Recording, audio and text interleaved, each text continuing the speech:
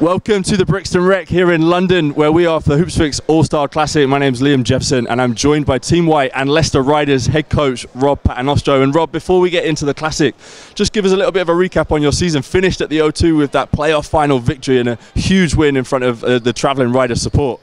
It was awesome, yeah. Anytime you finish your season with a win, a trophy, especially at an arena like that with the fans behind you, is incredible. I thought our guys deserved it. I thought we had a long, hard season, and I think that we played our best basketball at the end, and it showed.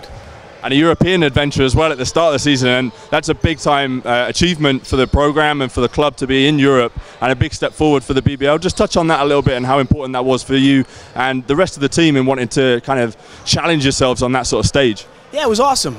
Listen, playing those teams was a great experience. I think that the talent level, just traveling to different countries, we'd like to have done better. Injury-wise, hurt us a little bit, but I think everybody on the team will tell you that it was an incredible experience, not just the players, but the staff as well. You know, it would be something that we would love to do in the future.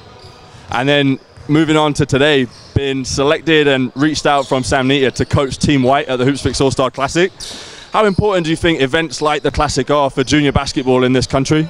Well, first of all, I was hyped to be asked because I remember coming down here a few years ago, and I had never been here before, and the old player in me came out. I wanted to play, you know, so I guess those days are over, right? But I can coach, so when he asked me, I was like, definitely, because I love this kind of environment. I think it's great, but Sam does a good job with bringing the whole basketball community together. I've only been here about 20 minutes or so, and there's so many faces and names that I caught up with, but when you look out on the floor today, you'll see a special group of players, and I think that you know, GB basketball in this country is on the rise, and I think when you come to these events, you can really tell, not only with the talent, but with the way the community supports it.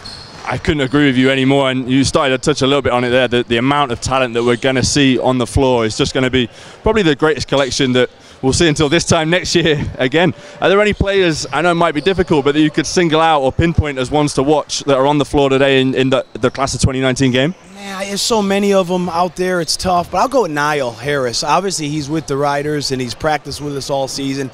He's one of my favorite players I've seen in a long time, not just because he has talent, but his mind is always reading the game. So to get another opportunity to work with him today, I was happy when I saw he was on my team because he certainly gives us a comfort level, and you know, he's got great family support, and I wish him well in the future, but it'd be fun to coach him today.